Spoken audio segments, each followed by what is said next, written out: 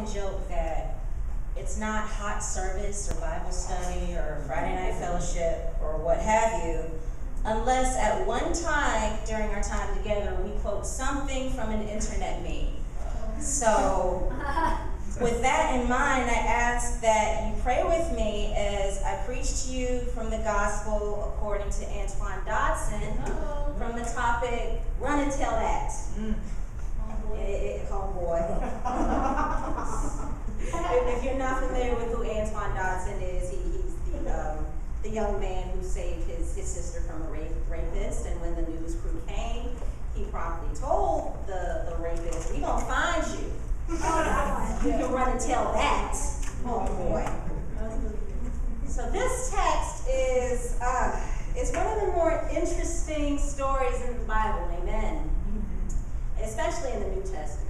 We just don't see very many stories like this. It reads like a horror story. Right? It reads like a horror story. Man is possessed by demons, and he lives in a cemetery. And he's naked.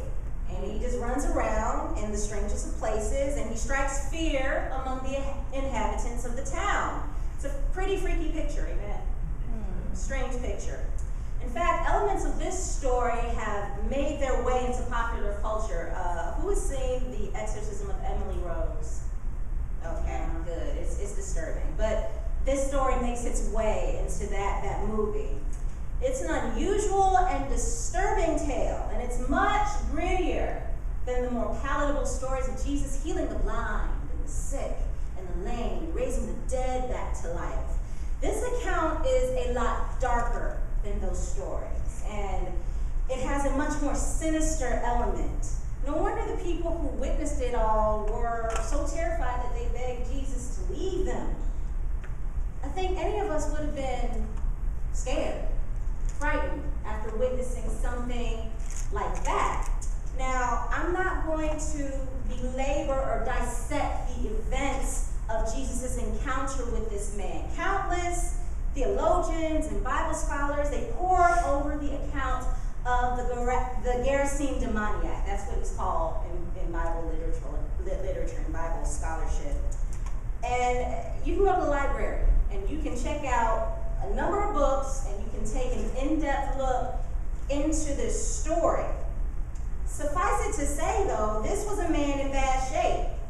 Having been possessed by a number of demons. I think you can have enough problems if you're possessed by one. He had a whole gang of them in him, man. Amen. So he meets Jesus, and the demons in him aren't happy about that, and they beg for mercy. Demons begging for mercy. Interesting. And Jesus casts them into a herd of swine, and the herd promptly runs off a cliff. It's a story. It's a story. It's a wild story.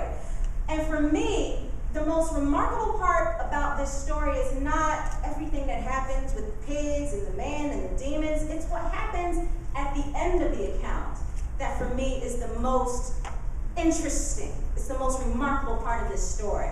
When the people of Gerasenes essentially kicked Jesus out of their town, he got back on his boat and he started to return to Galilee. And the man formerly known as Legion, he readied himself to go along with Jesus. He was going to go on the boat with Jesus. And it seems like the right thing to do, right? Somebody saves you from possession, literal hell on earth, from psychological and spiritual imprisonment.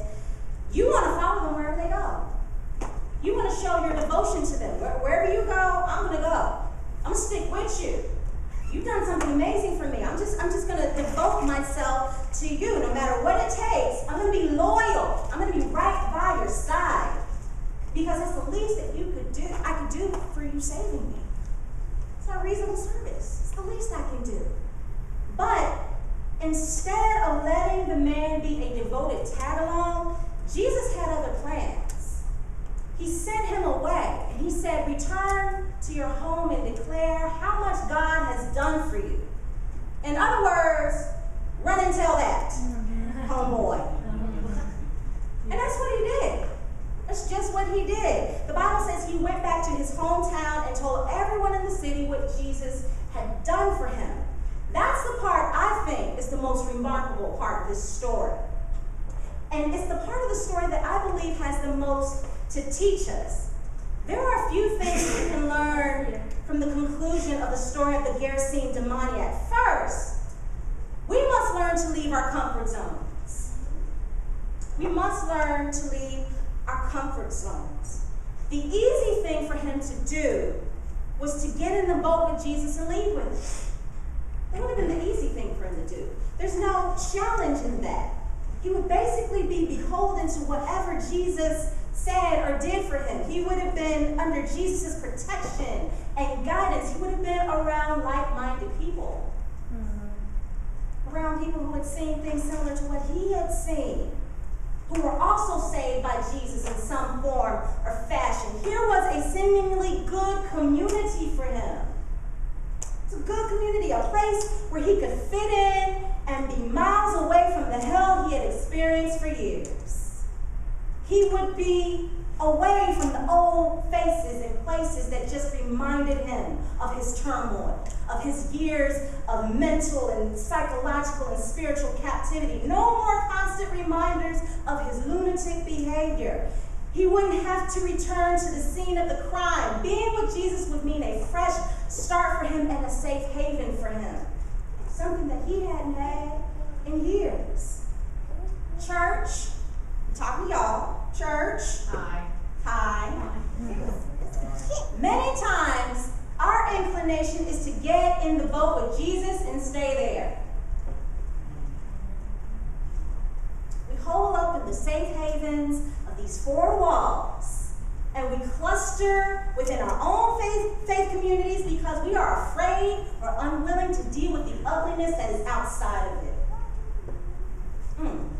You don't have to say amen. Amen. No, you don't have to say it. Don't say it because I told you. We don't want to go back to where we came from. We don't want to return to the scene of the crime, so to speak.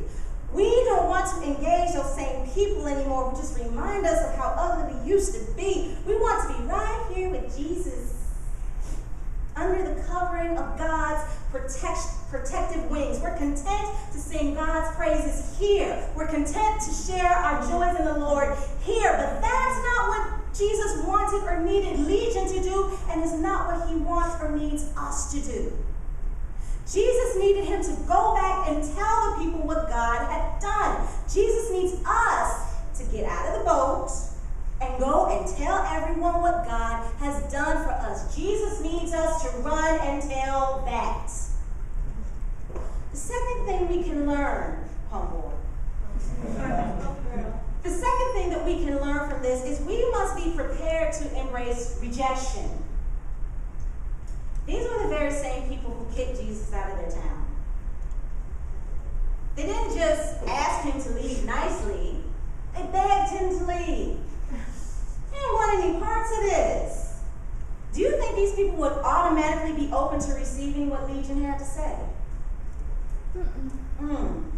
Would they not be apprehensive about it? Would they not themselves recall the many times they had seen this man running around cemeteries stark naked and raving out of his mind? Were they not afraid of him at one time? Might they not still be afraid of him? This was seemingly not very fertile ground for what Jesus was asking him to plant, but that was the mission. Just tell them what happened. You don't have to convince them. You don't have to argue them down. They might not even be interested or amenable to what you have to say, but tell them anyway. Don't worry about who gets it or who doesn't get it. Run and tell it for those who will get it. Which brings me to my next and final point. We must do it for the other demoniacs who are just like we were. Somebody is currently dealing with the very same things that we are dealing with, that we used to deal with. Somebody is as possessed as we once were. Perhaps they're not taking up residence among tombs, but they're possessed with fear. They're possessed with anxiety. They're possessed with hopelessness. They're possessed with affliction. They need to see in us that salvation exists. Someone needs to hope that only your story can bring them. Someone needs to see that there is a light at the end of their dark tunnel, and that light is Jesus. Somebody needs to be pointed to the same Jesus who saved you. they too are doomed to a lifetime of hell right here on earth. We cannot in good conscience let that happen. Amen. Amen. We must run and tell that.